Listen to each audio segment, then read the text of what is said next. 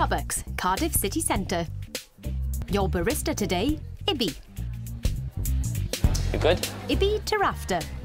That's your ice. That's the 2 iced lattes. 2 days a week, he's here behind the counter.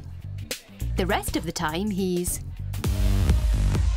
partying in Beverly Hills. Oh, we in the mansions, bro. Partying is a byproduct of Ibby's other day job. Because Ibby's a highly sought-after graphic designer, working with celebs from Gervonta Davis to Jay-Z. Yes, it gets a bit trippy. 1 minute he's hanging with Floyd Mayweather, the next he's serving iced lattes. There you go. Oh, thank you. No worries. Working in Starbucks during all of this success, it's crazy because one time I was in New York and I was in Broadway in a meeting in like the middle of Times Square. That was like on a Saturday, and then on that Monday I was in Starbucks putting muffins out. So it's like the whole going from like literally going from the top to like ground level. It's like, it's crazy. But there's method to Ibby's muffin madness. You have to stay grounded, and I feel like working in Starbucks and it enables me to just meet everyday people, see what's going on, get to know about people like the real life, you know. And also regale his regulars with celebrity stories. So like one of these guys at Rocnation, Jay-Z's company, he actually took me to like a private party. It was like an invite-only event, you know, like nobody even knows about these events. They're like completely... So I wouldn't have got in. Completely private, and it's like at some nice rooftop Hollywood bar. There's so many celebrities there that you don't even expect to see because nobody knows about it. It's like what is going on, man? What is going on? Oh, I'm thrilled for you, really am. Yeah, thank you, I appreciate it. It's nice sharing my story with you, you know, yeah. And like every step of the journey. Well, I do appreciate it because you enthused me. I told you that smile will take you anywhere. That smile will take you anywhere, yeah. People like Fred, it's important to have them in your life because it's different perspectives and you understand how people think, how different people think. And if you know how different people think, you're able to better design because design is tailored for specific people. So if you've got a range of different people in your life, you know, oh, that person likes this or this person likes that. So of course it goes into my design work. But if you'd like Ibby to design for you, get in the queue. There's currently a 6-month waiting list. Yes, so this is my studio, and so this is a space where I'm able to really just bring people into my own world and really show what's going on in my mind. Like everything in this studio is curated and handpicked. Ibby's big design break came when he saw that current world lightweight boxing champion Gervonta "Tank" Davis had an upcoming fight in London. With his keen visual sense, Ibby had noticed something amiss. This guy, he hasn't got a logo, he hasn't got no branding, nothing present. Like maybe I should propose that to his team. So he got in touch with Tank's people. It was like, listen, don't talk, just do the work. So I had gone back to Cardiff and I spent like the next 5 days just coming up with loads of different concepts, really trying to capture who Gervonta Davis is. There were so many different directions to go with this project, like do I brand him as Gervonta "Tank" Davis because that's his nickname, Tank, or do I just do Tank, or do I create like an acronym? And that's what I done, I created an acronym, GTD. So I started combining different letters, GTD, different combinations, just seeing if there's a clever way to put the 3 letters together. As I was going through this process, it was kind of looking like a tank. So maybe I could get the shape of a tank and like put it into the logo and see if that works. So I developed a little bit more. This one looks a bit too much like a shield. This one looks too much like a transformer. This one's solid, it resembles the tank, it's compact, it's easily applicable. This is an icon that can be big on a billboard, it can be big in Times Square, or it can be small like on a business card. So it's like, it's really got longevity when it comes to good design. In my head, I was like, listen, if I go to London and I meet Tank's people, I can't just go empty-handed, like I can't just turn up with nothing, you know, I gotta take them something. So I had this hat made with the logo on it. A week before the fight, the boxers, they have a press conference. So I was like, yo, I need Tank to wear that logo on that day. That was my vision, like the exact details I had visioned it in my head. His manager said to me, listen, he just wears whatever he wants. I'll take the hat, I'll go talk to him and just see what happens tomorrow. So the next day, my days, like he was wearing the hat with the logo, and then on top of that, all of Tank's team is wearing the logo like in big on their t-shirts. So it was like, I designed this in a little coffee shop in Cardiff, and now these guys are wearing it.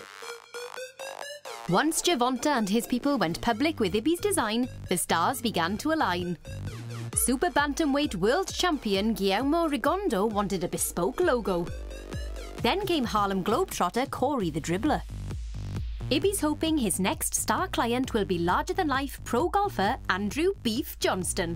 As soon as I seen like his face, I felt like, yo, this guy's different, man. He's unique. And we'll be back later to see if he can woo the beef. I felt like you needed like a street edge to your logo. With his designer chic. Central London. And Ibby Tarafdar, Cardiff barista and designer to the stars, nervously awaits his next meeting.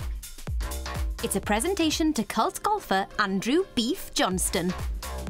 I just got a tunnel vision in it. Like this week, I've just been focused on the task. So many people have been text messaging me, emailing me, sending me DMs on Instagram. I'm just like, just pause, you know what I mean? Just pause it.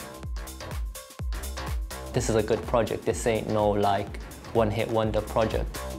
And here comes the man, arriving with his fiancée Jodie, the Beef himself.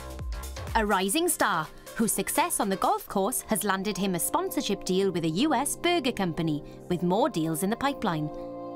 So the Beef wants a brand image. I want something, yeah, nice and bold and fun, you know, and people look at it and be like, oh, that's Beef, he's the golfer, the fun one, and yeah, gets on well with everyone and gives his time and love to everyone, and that's what I really wanted to stand out for. I'm going to present him initial ideas for his logo, which is going to be part of his new branding. All of the ideas are strong because, come on man, like this is a big deal, you know, I can't be bringing I have to bring strong ideas to the table. Here goes. So we've got the initial ideas in it, so here I start off with like a general brainstorm. So obviously here we've got, you're a golfer, and you've got the trophy that you had won. So things like this trophy, the shapes, maybe I can put the shapes on a burger, you know? Here we've got the flag. I've pulled the shape from the flag and I've written the word beef, but I felt like this was a bit too upright because I felt like you needed like a street edge to your logo. I don't know, I felt like that's kind of like 100%. You, innit? Yeah, so I kind of went for like an urban approach here.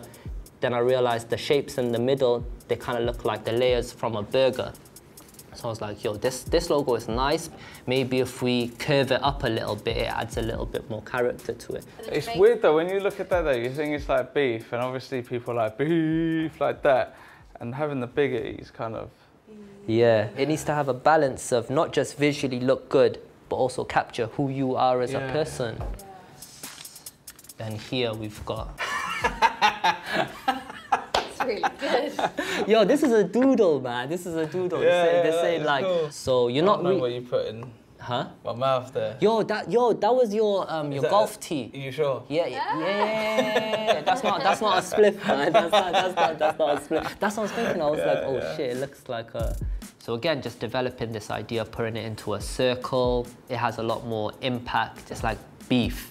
The circle was good, but then I was like, nah, let me put it in a hexagon, see how it works. I didn't feel like you were a square. I didn't feel like you were a circle. You're kind of like a hexagon, you know what I mean? Yeah. So that's where the hexagon idea come from. And then here we've got the flag, because you want to get the ball to the flag, innit? And when I first spoke to you, you said your mission was, I want to win tournaments and have fun. Yeah, that's so it's like, what can represent like winning and having fun? The flag represents winning, you know what I mean? It's like you want to get the ball to the flag. Maybe if I can add something into it, so here I've got the golf ball flying through. This logo, it's got that energy to it, it's got motion to it, and it's almost like people are shouting your name. It's like, beef. Yeah, it's like a lot of ideas, man. So, which ones are cutting it? That one. It's got the beef thing, it's a bit more street. I feel like I could go on anything. They did like the flag idea. People do say beef, so it does look like it's Got sound to it. yeah. And a wild card from the margins. I kind of like that one in a way.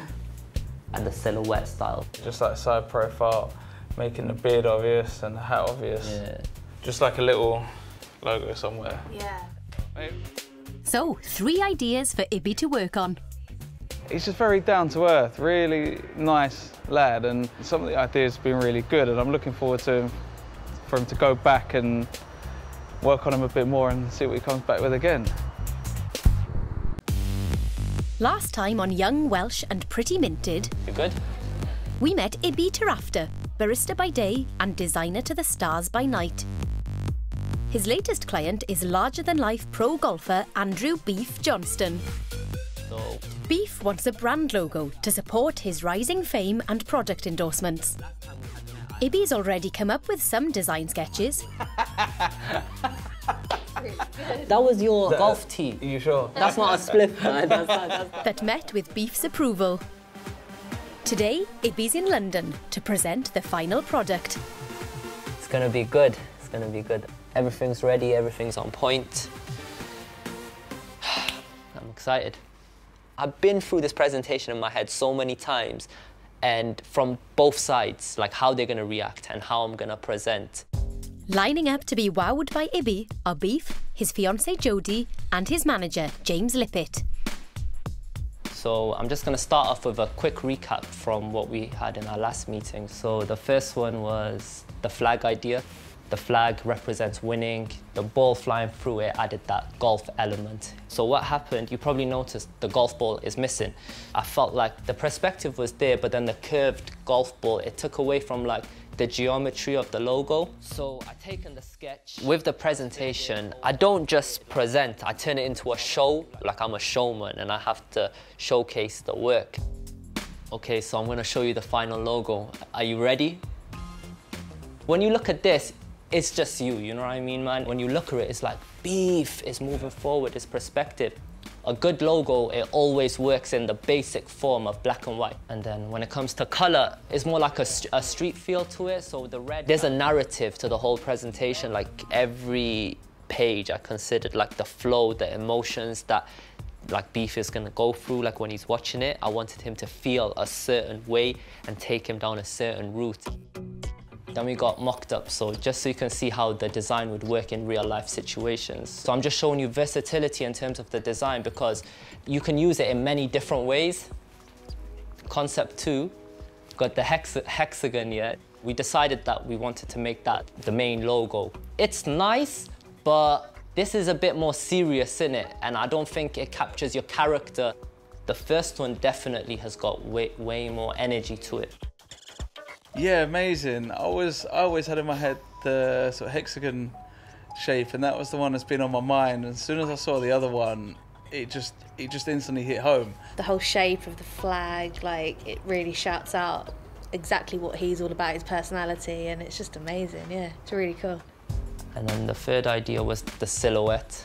Again, this is like a supporting graphic, so your silhouette will work with your main logo. They work together, like they support each other. So this could be used as like a promotional pin. And then partnerships, just to show you how the design would work alongside your partners. So like, look at that, we have the beef. You know what I mean? It just goes hand in hand. Before I come into the meeting, I knew how their reaction is gonna be. Even the breaks, like where I used his images. That looks like, I want that like right now. Do you know what I mean? Like that's. Now when they think it's over, it's not over. I take them down another route, you know, I show them another vision. I got some stuff for you guys, man. So you got a t-shirt here. Well, obviously you're gonna be a dad and everything going into the new year. Oh, that's amazing. I really make sure that every part of the presentation, it just hits home and has maximum impact. It was like a perfect project, you know, this project. So, and the client, the work, everything is just worked out so beautifully. That jumper was so cool as well. It's just all perfect, and then obviously the hats. Yeah, it's strange. You meet him for half an hour, and he's drawn up a design like he's known me for 10 years. Yeah. Yo. That is brilliant. Thanks, man. Another satisfied client. Next up for Ibby, fly out to meet Jay-Z's people in NYC on Saturday, then back for a double shift in Starbucks on Tuesday. Ibby Tarafdar, the jet-set barista.